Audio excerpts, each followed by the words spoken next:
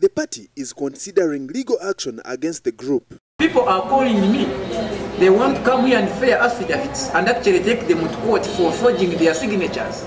But of course, being party members and they're equally party members, we are trying to see how we can reconcile those whom they forged their signatures and those who forged their signatures without necessarily going to court.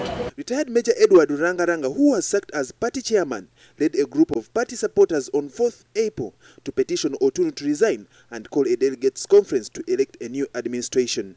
Otunu has since kept a low profile and declined to respond to the petition.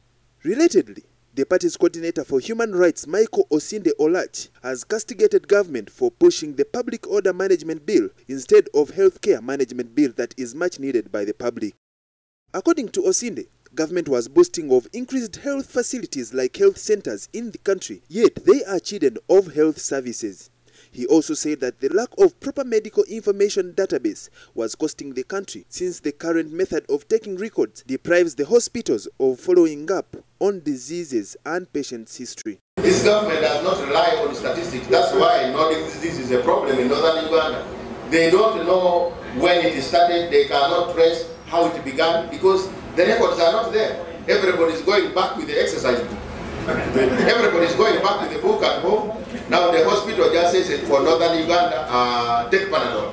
For western, take PPF. For Bulambuli there, you can take aspirin. You cannot lead a country on gambling like that. You need statistics. Government is fast-tracking the enactment of the Public Order Management Bill in the wake of increasing opposition protests here. Jordan Mubangizi, NBS Television.